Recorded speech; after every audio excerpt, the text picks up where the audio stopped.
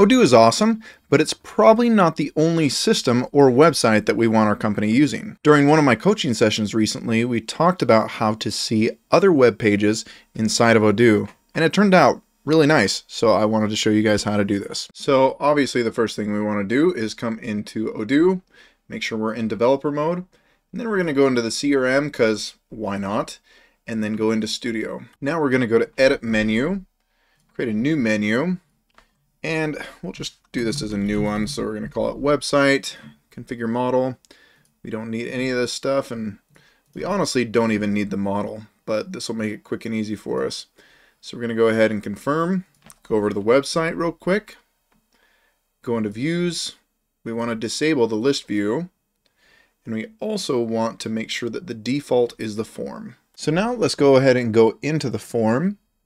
We want to go to View and XML real quick, and this shows us our default form view here that we want to adjust. Now you'll want to take the code that I provided you in the description, select everything here, and paste in that code. The last thing you'll want to do is come in, grab the URL from the website you want to show. We're doing my website that needs a little bit of help still.